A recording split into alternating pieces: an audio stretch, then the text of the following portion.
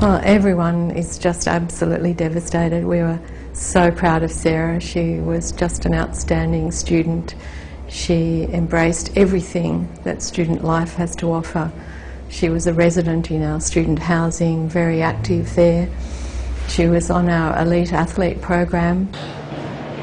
She was so talented that last year she was out for most of the season with a broken ankle, had 2 rounds of surgery, came back to the World Championships in the Canary Islands earlier this year and was crowned the World Champion in the F2 class. Job in a tough area. Oh, fuck, I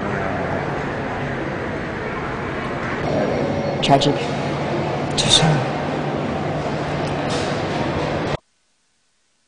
She was an absolutely delightful young person, you know, in the prime of her life, and she was, you know, pursuing a sport that she loved.